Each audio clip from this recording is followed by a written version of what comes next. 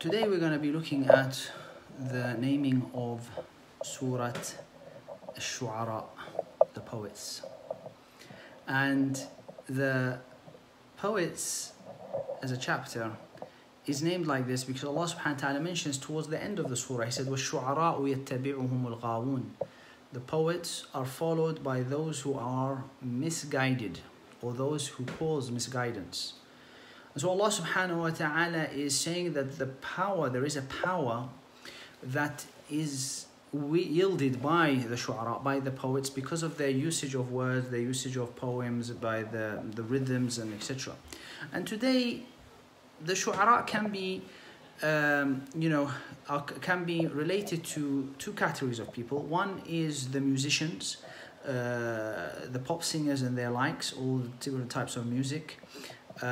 Because again, they do write words and they do affect people. And subhanAllah, today the pop or the music industry is not just a multi-million pound industry, it's a multi-billion pound industry, with people selling music at ridiculous rates.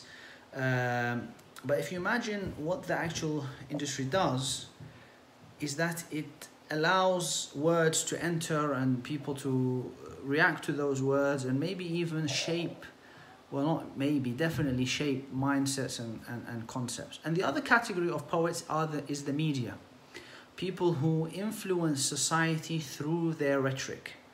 And this is now no longer a question of just being an assumption or a theory. It is reality, and there are studies to that effect. There are actual research showing how media influences people's mentality. And something that's not far from us is the whole concept of Islamophobia. And today, the amount of studies which show how the media uses Islam, and it pays money and uses its different opportunities to yield Islam or to show Islam in a negative light, using negative stereotypes, negative associations, etc. And that actually has worked. There are studies which actually show that the media influences people's attitudes. So without going too much detail on the media in this short talk, so the reality of the shu'ara, the poets, is that they do have an influence, and that's why Allah subhanahu wa ta'ala mentioned them in this surah and gave them if you like that notion, so that one could understand their realities and how they affect you. And in fact, when you look at the whole chapter of the Shura, you can see that it's full of people who try to control the narrative, with their prophets, trying to influence ways and influence thinking. And at the time of the Prophet ﷺ, this was quite prominent, because today we talk about the media, but even the poets themselves, they had that influence of changing how people's perceptions are, and a poetry which is easy on the tongue, it's a rhythm, people can sing it, it can easily go viral, as they say today, and so it can happen. And I want to give you a couple of incidents. One is that, in fact, there are many stories in the Arab culture which show how, poets did cause a lot of anguish, and some of them were really quite mischievous in that regards. One of them was called Al-Hutay'ah,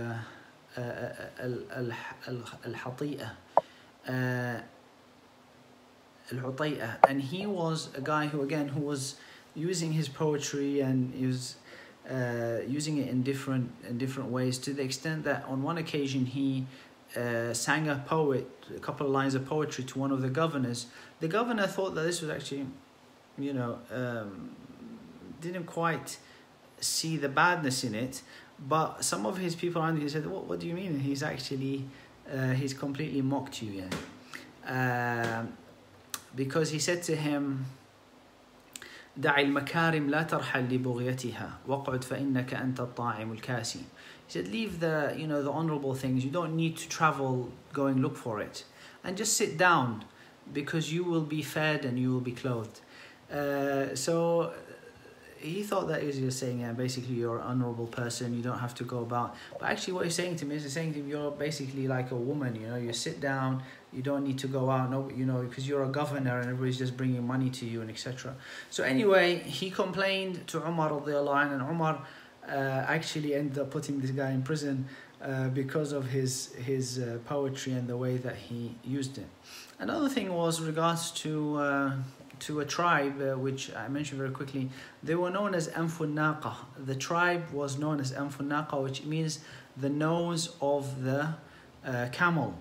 It's a long story. Time does not allow us to explain the story. But anyway, the tribe after a while were really sort of almost disgraced by this name. You know, what kind of name is that to have? You know, the nose of a camel. And subhanAllah, today you find strange surnames as well that are going around in the world today. You know, and sometimes you wonder, how do these surnames come around? Anyway, there's a story behind this. Time does not allow us.